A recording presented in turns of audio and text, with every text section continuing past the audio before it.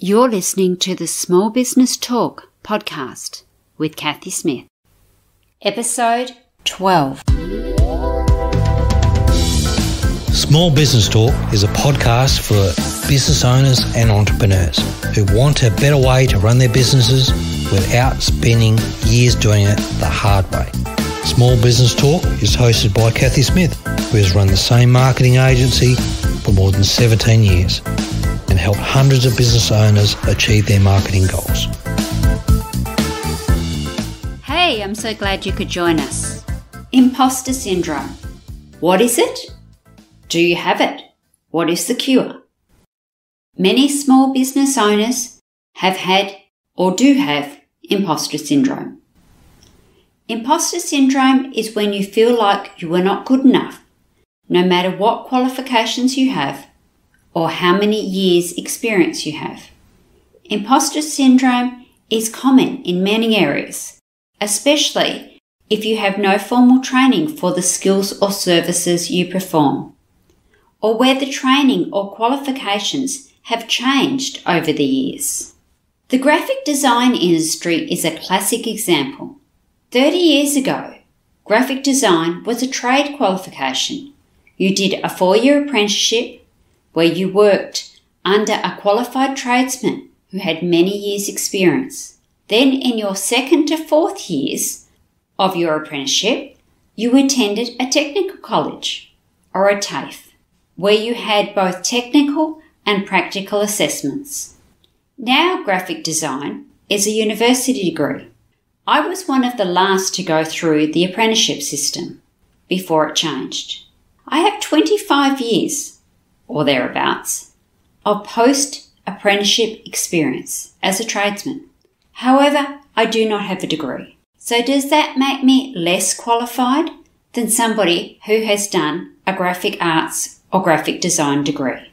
I'll let you answer that question. Do I personally get imposter syndrome? Not so much these days. However, I used to. Do you have imposter syndrome? Do you feel like you are not good enough? You don't know enough. You don't have enough experience to teach, charge, or offer whatever skill set it is that you have. Do you ever shy away when someone asks you at a party or a networking event what you do or what your qualifications are? If you answer yes to any of the above questions, you either have imposter syndrome or you have had imposter syndrome. So what is the cure? The very first thing you need to do is give yourself a break. Give yourself some credit. Are you helping people solve their problems with whatever it is that you offer? Yes, of course you are. There's your answer. Brendan Burchard says, stop asking if you belong and start asking if you're being of absolute service every day. And I'd lay money on it that you are. When my daughter was little, I only worked school hours. I would drop her off at school, then frantically drive home, get my team sorted, do any work that I needed to do urgently, and run off and see clients. I would need to be back in time to be waiting outside her classroom when the bell rang. The days that I had appointments, I would dress up. I would put on my work uniform and I would be very productive. I would see my clients and get everything done. On the days I didn't have appointments, I would wear casual clothes. And what I found was 2 things. By wearing casual clothes, my girlfriends would think I wasn't working that day. They'd asked if I wanted to go and have a coffee, do some shopping, or just come over and hang out. On the days I had my work uniform on, they'd say, Cathy, you're working today. Good luck with your appointments. Be great to catch up when the children are available. Hope your day goes well. The other thing I found, if I had my work clothes on, I was in work mode. I had a completely different mindset. I had to get my work done because it was a business day. I would not worry about doing the washing, the dishes, or anything else. They could wait until after work hours. So the simple act of putting on my work uniform, I was treated differently and I had a different mindset myself. Now don't get me wrong, catching up with my girlfriends was wonderful. However, if I wanted to grow my business and help my clients, I needed to dedicate time to work time and to working productively. As time went on, if I didn't have appointments, I would still wear my uniform to school, and then I would come home and change into my casual clothes. The mindset shift had already occurred. It was enough to get me into work mode, and it saved on washing. Double bonus. No doubt you've heard, fake it till you make it. I don't like that expression. If you are faking it, then you probably don't know your stuff. And if you're not being authentic, your authentic self, then what's the point? However, I do like grow into where you want to be. We've all heard stories of people that have turned up at the Mercedes or BMW or whichever brand of car you like in their gardening clothes, and they've been treated quite different. Now, most of these people have made it and they do have the money, but it's the perception. Like Pretty Woman. When she turned up looking not as classy as she could, then she had trouble being served. So dressing for success, dressing the way that you want to be perceived, is a great tip.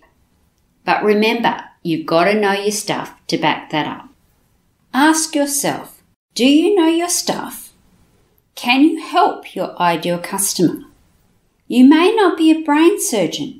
However, there is only one you. Marie Forleo says, the world needs a special gift that only you have. How many times have you been given the same information? You see it. You hear it. Then it just takes one person to put a slightly different twist on it, to explain the information differently, and bingo, it clicks. What if you're that one person? What if you're the one that explains it so the person understands? What if you're the one that makes it click? Impostor syndrome, is it real? Yes, absolutely. Can it be cured? It sure can, and it all starts with you, and mainly your mindset. Brooke Castillo from the Life Coach School says putting out B+ work is better than no work. Don't wait until it's perfect. Just start, and you may be surprised how many people you can help with your imperfect work. Denise Duffield Thomas talks about placeholder content in her book, The Chillpreneur. She says she added placeholder content so that she could help her audience, her tribe. She always intended to go back and make it better. This placeholder content helped her make thousands of dollars and help hundreds of women. So what are you waiting for? Are you an imposter? Are you doing the wrong thing? In your heart of hearts, can you help your audience? Do you have information they need? If so, you're not an imposter. So get out there and do your stuff. Your confidence will grow, you will hone your craft, and your skills will get better along the way. But you have to start. Joe Alilovich, who was one of my podcast guests on Small Business Talk, episode 9, said, when you do a podcast, if you don't go back and listen to your first episodes and cringe, you waited too long to start. What are you waiting for? Go out and just start. You only need to be a little bit in front. I once heard that to build a course, you only needed to be one webinar, one chapter, one session in front of your students. For me personally, that would be way too stressful. However, you get the idea. If you know more than the people you are teaching, if you can help them, if you're instructing them, then you are a help to them. Remember, we are far harsher on ourselves than anybody else will be. So go out there and help the world. Help your community, help your ideal audience. Even things that you think are easy, explain them to somebody else and you might just solve a huge problem for them. You are not an imposter. Be authentic, be you, and just go for it. I hope this has helped you and that you take heed and you go and do it. Next week on the Small Business Talk, I'm chatting to a life coach who gives the SBT community tips on dealing with difficult customers and different communication styles. I hope you can join us then.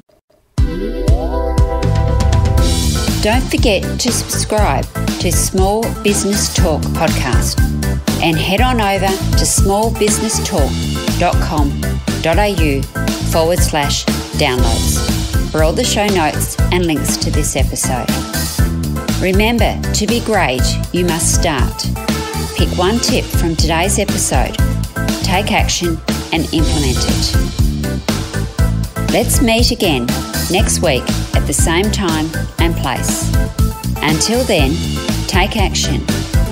And SBT community, enjoy your journey.